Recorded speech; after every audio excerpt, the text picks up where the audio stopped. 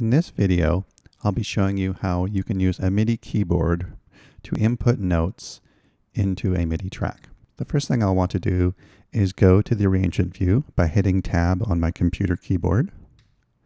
So next I want to make sure that my MIDI keyboard is connected to my computer and talking to Live. So on a Mac, I go to Live and Preferences. And I'm going to go to the Link MIDI tab. And just on this bottom section down here, look for my keyboard. So I've connected my KeyStation Mini 32, but I've noticed that everything is turned off. So what you want to do is under Track, turn this on, and you'll also want to turn on Remote. So these two, Track and Remote for my KeyStation Mini 32. So whatever keyboard you've connected, you should see it here. If you don't see the keyboard here, you might need to get drivers for your keyboard. And so you would get that from the website of the manufacturer for your keyboard. Install those drivers, probably restart your computer, start Ableton, and then you should see the keyboard, and then you can activate and turn it on. And you should only have to do this one time. And after this, whenever I have the keyboard connected, it'll be recognized in Ableton Live. So I'm going to enter some notes in using the drums again. So I'm going to go to my drums tab here and pick one of these drum racks. Later on, I'll be showing you how to use or come up with a custom drum pad as well as other sounds. So I'll grab this. So now this is loaded. In order to be able to play notes on this track, what I need to do is make sure the track is record enabled. So that's this button way over here on the right hand side. So right now it's turned off. If I click on it, it turns red. Now it's record enabled. And I should be able to hit keys on my keyboard to make notes sound.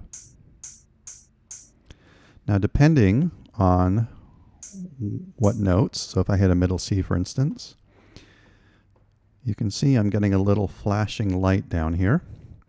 But there's no sound connected to this. So you can see we have little tabs here in the drum rack. And so only ones that are lit up, the light gray, actually have assigned a sound. So I might have to play different notes. I'm going to work my way down.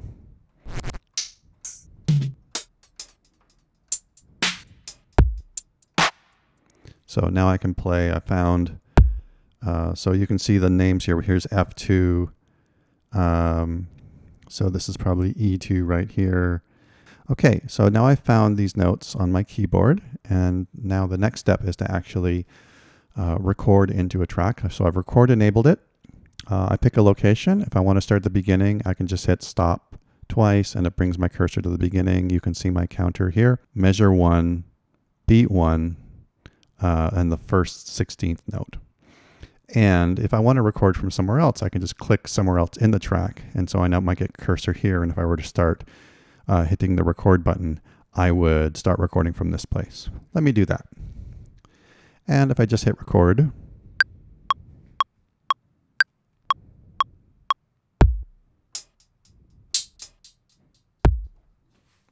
now if I record like that, it's hard for me to keep track of time. If you noticed, I actually heard a bit of a metronome at the beginning, but then it stopped.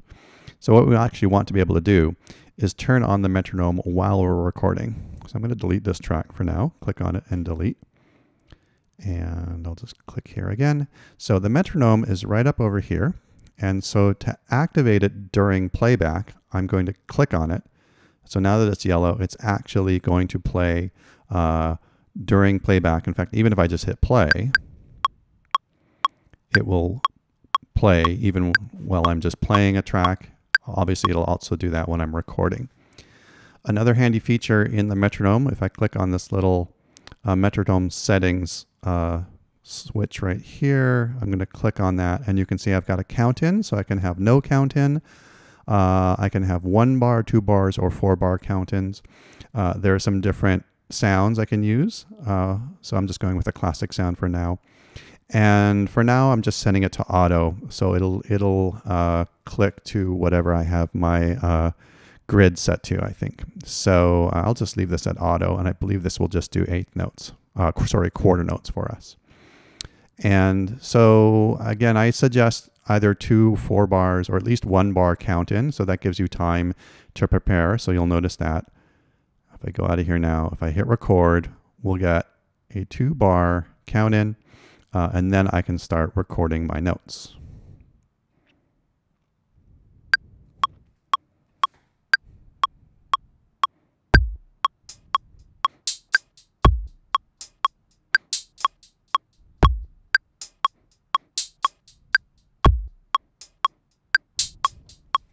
Okay, so now I can record MIDI directly in, and if I want to edit this, I can double click on this and I get this window, and now I can go through here and edit my MIDI information. A couple things about also recording in MIDI data or any MIDI clips is that, I'm going to click on another place here, is if you find that you want to work at a really fast tempo but you can't play it, I'm going to grab my metronome here and bring this down. So I click and drag to change the metronome. So I can make it, now notice as I'm dragging it that up on the top here these are bars and beats, and there's a menu down here which is time in seconds. And you'll notice that the bars and beats don't change, but the time does as I move the metronome. Because as I bring the metronome down slower, my time will slow down, and as I increase this, the time speeds up, right, in relation to bars and beats. So that's something to keep in mind there. It's a nice feature in live. So if I bring the tempo way down, let's say to 60, or I can also just click on here, and if I just type on my keyboard 80 and return, now it'll play at 80 beats per minute. And so I've clicked here to start recording.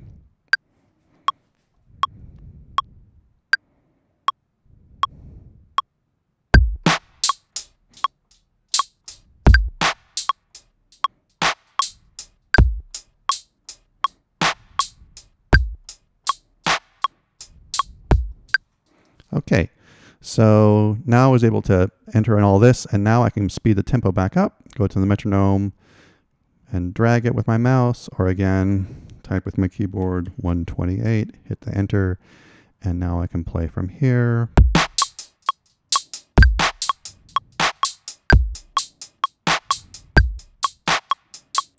All right, excellent. So a couple other things that will come in handy when you're playing it in MIDI is that what might happen is you can kind of see my playing got off in a few places. Like right here, this got off just a little bit. So what I could do is actually click and drag it onto the grid, right? Same with this note right here. So I can manually try to do that. There's also a nice feature in Ableton Live called quantization, and this is pretty common in lots of different DAWs. So I'm going to hit Command A or Control A on Windows, and that will select all my notes. So if I do that while I'm up in this window, Command A, it'll select everything. So I want to make sure I'm in my clip. I'm going to click once down here and now hit Command A to select all these notes. Alternatively, I could click and drag with my mouse and select all the notes this way. And then if I Control click on an empty space here, I'll get this window, and I can hit what's called quantize. Before I do this, I'm going to hit quantize settings, and this is where I can adjust the different settings. So I can quantize to whatever the current grid is, or to the quarter note, or to the eighth note. I'm going to hit quarter note and just show you what happens, and I'm just going to quantize the beginning of every note, and so the duration will stay the same, and I'm going to do 100%. So it's going to snap it to this grid. I'm going to hit OK. So that's quite different. Let me Command Z and undo that. And now let me redo that. So redo quantize notes. So you'll notice it moved everything. So everything is on a quarter note now. That's not what I want. So I actually want it on an eighth note. So Command Z, undo, and then Control click and hit quantize settings. And so I want to set this to eighth notes.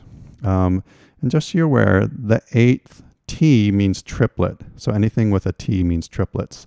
So 16th note triplet versus 16th note, eighth note versus eighth note triplets. So I'm going to do eighth notes, hit OK. And so now everything's locked into the grid, and I can hear it.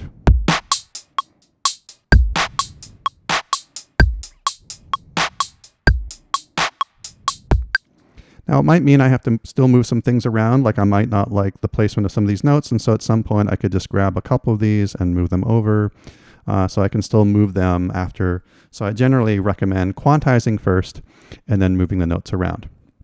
So that's the basics in terms of being able to record MIDI using your MIDI controller.